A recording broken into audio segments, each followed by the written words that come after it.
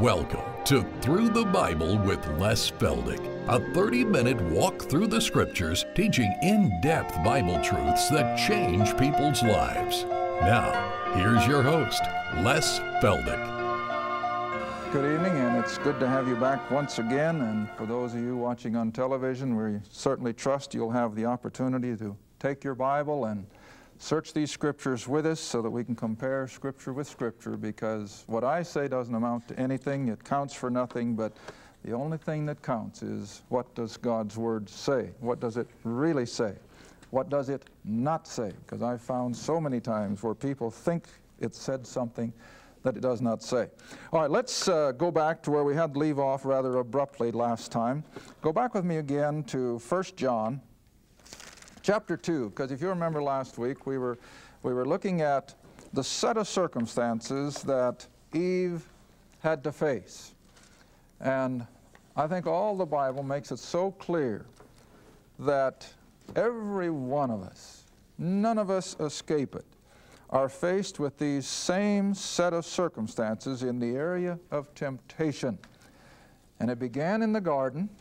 And as I'm going to show you in just a few moments, the Lord Jesus himself in his earthly ministry also faced them. And that's why he knows our frame, that it's made of dust. He knows exactly what we're up against because he faced it himself. But if you'll come back to where we left off last week in 1 John chapter 2, where John writes his little epistle, verse 16, remember, "For all that is in the world, the lust or the desire of the flesh," now that can be any of our appetites, and any one of them can get the best of us. In Eve's case, she saw that it was good for food. We're going to see that it was the same case with the Lord Jesus. But it can be any kind of a fleshly desire that overwhelms us, and we have to be aware of those. They'll trip us every time. The lust of the eye, in other words, that looks so alluring. The old cliche is, all that glitters isn't gold.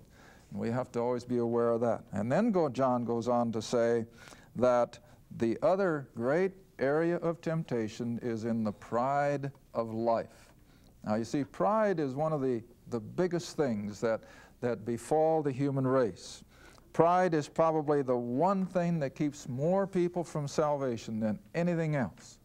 People are too proud to admit that they need anything that God has to give them. I can make it on my own. And to submit to a sovereign God and admit that he is what I need, no thanks, is what most of the world says. All right, so look at them again. It's the lust of the flesh, the lust of the eye, and the pride of life. All right, now I said the Lord Jesus faced those same three set of circumstances. Go back to Matthew. Matthew chapter 4. These, of course, are normally referred to as the temptations. Matthew chapter 4. And drop down to we might as well start with verse 1. Matthew 4, beginning of verse 1, "Then was Jesus led up of the Spirit into the wilderness to be tempted," or tested, "of the devil," or Satan. "And when he had fasted 40 days and 40 nights, he was afterward," what? "Hungered." He was hungry.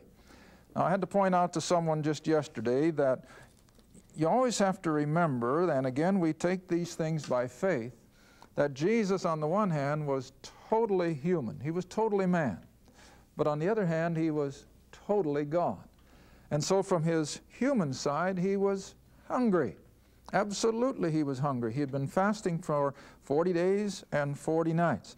All right, like I said the last time we were together then, Satan knows just exactly where we're weak and our blind side, and that's where he'll always hit us. All right, he knows that Jesus has been fasting, and he knows that Jesus is hungry. And so what's the temptation? Here it comes in verse 3. "And when the tempter came to him, he said, 'If thou be the Son of God.'" And here again is that he's trying to even plant doubt in the mind of the Lord Jesus. Are you what you say you are? If thou be the Son of God, command that these stones be made bread. Now what's he saying? Well, if you're all that you say you are, you're hungry, All you have to do is speak the word and you've got bread. But, you see, the whole idea was, had Jesus given in to Satan, he would have lost everything that he had to accomplish for our salvation. And so he answers, "It is written, man shall not live by bread alone, but by every word that proceedeth out of the mouth of God." Now, what's the lesson? There's only one way we can defeat Satan, and that is with the Word of God. This is why I'm constantly encouraging people to be saturated with the Word every day, because how many of us can go a whole 24-hour day with nothing physically to eat? Why, we get famished, don't we? And yet how many believers go week in and week out and never feed on the Word of God? Listen, we have to feed on it every day. And I know we're all in busy schedules. I don't think anyone's got one any busier than mine. But we still have to find the time and take the time to feed on the Word. All right? You cannot live by material, physical things alone. We have to have that which is spiritual. All right, now Satan isn't satisfied. But remember, he's got to hit Christ in all three categories. So he comes right back in verse 5. "And so the devil took him up into the holy city and set him on a pinnacle of the temple," at the very highest point there in the city of Jerusalem. Verse 6, "Now Satan says to Jesus, if thou be the Son of God." See again that taunt, if you're who you say you are. "If thou be the Son of God, cast thyself down. As it is written, he shall give his angels charge concerning thee, and in their hands they shall bear thee up, lest at any time thou dash thy foot against a stone." Now, it's a little harder to see this when this isn't quite as obvious as when he was hungry and he could make the stones bread. But remember, we're looking at the area of temptation of the desire of the eye. Now, the best way I can illustrate this, and I'm sure you've seen pictures of it on, I know I have already, on newspapers, and you've probably experienced it if you're walking down the sidewalk of a city and the busy crowds, and if all of a sudden someone stops and starts looking up, what does everyone automatically do? They stop and they start looking up. The eyes are being focused. All right, now Satan knows this. And so what he's really telling Jesus, if you want every eye on you, just cast yourself down from this high point in Jerusalem and let the crowd see if the angels are really going to come and help you to escape and bear you up. What a spectacle that would be. You see the temptation?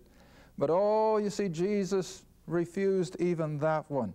And his answer was, verse 7, "It is written again."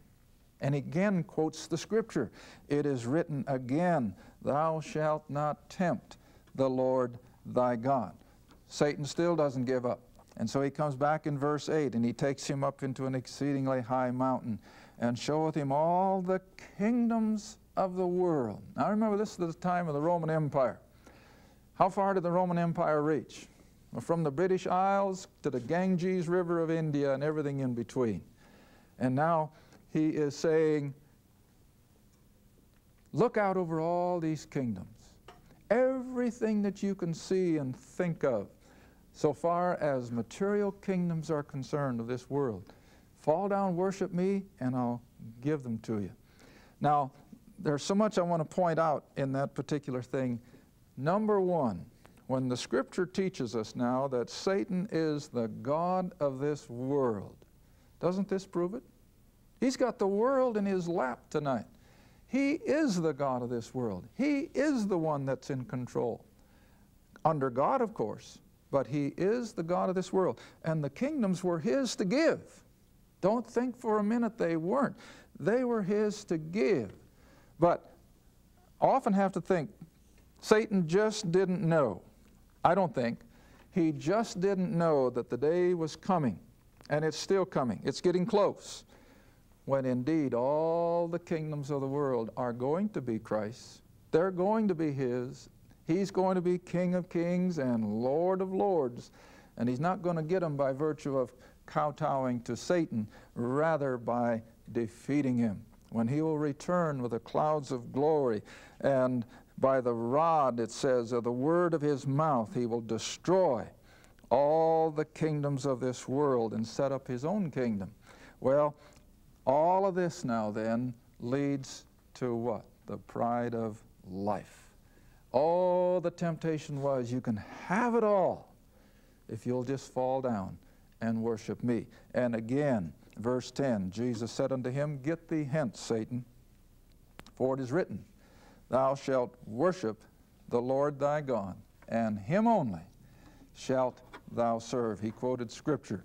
And as I said a moment ago, that's the lesson for us. When Satan attacks, we go to the book. We go to the Word of God for our strength. All right, now then, let's go back again to Genesis, where we left off with Eve having just eaten. And as I mentioned last week, the punctuation mark there after the word eat in verse 6, she took of the fruit thereof and did eat. In the Hebrew, the punctuation denotes a long pause. Now that gives time for Adam to come on the scene. She's already eaten. And as I pointed out last week, she must have been alone when Satan approached her and caught her in that moment of weakness, and she desired to have something more than she already had. And now here comes Adam. And what does he see? She's eaten of that forbidden tree. And I think it must have just given him a momentary shock. It had to have. Let's read on. And so she gave also unto her husband with her. And what does he do? He ate. Turn with me to 1 Timothy. Like I've told you when we started this several weeks ago, we try to use the New Testament along with the Old just as much as we possibly can. Because again, the old saying is, whatever is in the Old Testament concealed is in the New Testament revealed. Now in 1 Timothy chapter 2, 1 Timothy chapter 2, 1 Timothy chapter 2, let's drop down to verse 13 and 14. Now remember, this is Paul writing to Timothy, and this is certainly an area where we don't have to feel, well, this is in an age far removed. This is for us. This, in so many words, is written to us, because Timothy was a believer like unto ourselves. And so to Timothy in verse 13 of chapter 2, Paul writes, For Adam was first formed, and then Eve. And Adam was not deceived. Now, a lot of people don't know that's in the Bible. But Adam was not deceived. You know what that means? Eve was caught in a moment of weakness. And before she knew what she had done, she had eaten. It just happened so fast. But here comes along old Adam. And he has time to stop and think. I think in that moment of shock, he backs off and he contemplates the whole situation. What has my beautiful creature wife done? And she presents the fruit to him. But the New Testament says he was not deceived. So I think common sense tells us, since he knew the ramifications of eating of this forbidden tree, since he knew what had already happened to his lovely wife, he had to do some fast and serious thinking. He had to debate, am I going to join her? Am I going to lose fellowship with my Creator and stay with her? Or am I going to join her in eating and lose fellowship with my Creator? I call that the typical being between a rock and a hard place. I think Adam was set there with a deliberation and a decision that would just bowl over any one of us, because he was not deceived. All right. I think we get a good picture of that very same setting under Israeli law. Go back with me to Exodus. Go back to Exodus. I think it's chapter 21. In Exodus chapter 21, Now all this is tied together scripturally so that we can get a full picture of all that happened. We don't have to imagine these things, but we can compare Scripture with Scripture and get a pretty good picture. All right, in Exodus chapter 21, now this is just after the law was given in chapter 20, and we have a set of rules and regulations, not concerned with the Ten Commandments per se, but that was part of their civil law. In other words, how to get along with their neighbor, and how was an employee to get along with his boss, and so forth. Now this is all part of the law, of course, but it certainly was not part of what we call the Ten Commandments. Now in Exodus 21, verse 1, now these are the judgments which thou shalt set before them. Now God is speaking to Moses, and this is what he's supposed to pass on to the children of Israel. Verse 2, if thou buy a Hebrew servant, 6 years he shall serve, and in the 7th he shall go out free for nothing. In other words, he had paid out his servitude. Verse 3, if he came in by himself, in other words, if he came in as a single man, he shall go out by himself, alone. If he were married, that is, when he came into servitude, he brought a wife with him, then his wife shall naturally go out with him.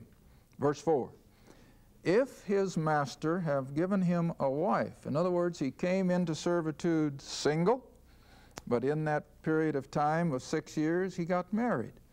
All right, if his master have given him a wife, and she have borne him sons or daughters, the wife and her children shall be her master's.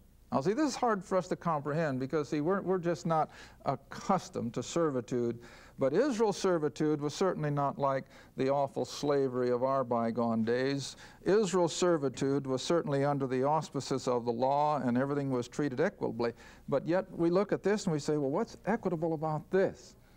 Well, always remember, and we won't take time to look at it this time, we will at another one, but Paul writes in Romans 15, all these things happened unto them, that is, the Old Testament people, for our learning. For our learning. Now, this particular circumstance, I think, then, God instituted because it fits so beautifully with Adam and Christ. And we'll tie this all together, hopefully, in the next few moments. All right, so he says, if his master have given him a wife, and she have borne him sons or daughters, the wife and her children shall be her master's, and he shall go out by himself. And if the servant shall plainly say, I love my master, I love my wife, and I love my children, I will not go out free. Now stop there a minute. What has this young man had to do? Well, he's been forced with a decision, hasn't he? If he wants his own freedom, he has to leave his wife and kids behind. If he loves his wife and kids, what will he give up on their behalf? His freedom. And he will remain a servant. You got the picture? All right. So now then, verse 6. If after verse 5, where he says, I will not go out, because I love my wife, I love my children, verse 6, then his master shall bring him unto the judges, that is, the civil authorities. He shall also bring him to the doorpost, and his master shall pierce or bore his ear through with an awl, and he shall serve him not for 6 years, but for how long? The rest of his life. Now that was the choice the young man had. He could take off and take his own personal freedom and be separated from his wife and children, or he could agree to be a servant or a slave the rest of his life because of his love for his wife and children. Now, do you see on what basis he had to make his decision? All right, now I said I'll tie this in with Christ as well. Turn back to the New Testament, if you will, to Philippians. Galatians, Ephesians, Philippians. And remember, if you've been, most of you have here in the studio, you've been with me every week, and for some watching on television, I hope you've been with us concurrently enough that you remember that we said that God extended his love to the human race with the idea that he expected love in return. Now we're seeing this in the attitude of this servant toward his family. He is showing his love for them by actually giving up the rest of his life's freedom and agreeing to be a servant because of that love. All right, now we think that's awful. When we think in terms of a human being actually agreeing to be a slave the rest of his life because he loves his family, but listen, the Lord Jesus did far more. Now if you got Philippians chapter 2, come down to verse 5, where Paul writes, "Let this mind be in you, which was also in Christ Jesus." Now you remember several weeks ago I showed you that when we were made in the image of God, we were given a mind, and that every person of the Godhead had a mind. You remember that? Well, now here is the mind ascribed to God the Son. "Let this mind be in you, which was also in Christ Jesus, who," speaking of Jesus, "being in the form of God, thought it not robbery to be equal with God." Now that sounds like a little double talk to us, but if you've got a margin in your Bible or a footnote, I think it'll explain that all this says is that he was God, he is God, and there's no doubt about it. All right, then verse 7, "But even though he was God, even though he was the omnipotent, omniscient creator, yet he made himself of no reputation and took upon himself the form of a" what? Servant. See? Just exactly like this young Jewish man back there in Exodus. He agrees to being nothing more than a servant. Well, for what reason? For the sake of you and I, see? All right, so he took upon himself the form of a servant and was made in the likeness of men. Now, it doesn't say he was made like men. He was made in the likeness of men. There's a big difference. Then verse 8, "And being found in fashion as a man, condescending to become a man," the very Creator God himself, lowering himself, as the Scripture says in another place, a little lower than the angels. And so he humbled himself and became obedient, not just 40, 50, or 60 years of servitude, but became obedient unto what? Death. And he became obedient unto death, not just an ordinary death, not just a quick death by execution, but his was a death that was the most awful ever contrived, I think, in the human race. The death of the cross. Crucifixion is just beyond us. You and I, in this 20th century, we can't imagine what crucifixion was like. And yet, it was that death that Jesus was willing to suffer and go through for only one reason: because he loved us. And that was the choice that he was given. I always like to point out, did he have to? No, he didn't have to. God didn't have to redeem us. He could have just let us go, or he could have just simply removed the human race from the earth's experience and forgot about it. But oh, he did it because he loved us. All right, now then let's go back quickly. We've got 3 or 4 minutes left. Let's go back to Genesis chapter 3 again. And so we find that Adam, even though he loved his Creator, I'm sure Adam enjoyed those moments of fellowship in the cool of every day. But oh, who did he really love? This beautiful helpmeet that God had given him. And remember, she was a perfect woman, even as he was a perfect man. And he had been with her long enough that he wasn't about to lose her. And so what I think, more than his open rebellion against God, I don't think Adam became viciously adamant. I don't think Adam just all of a sudden had an awful countenance that we find in Cain a little later.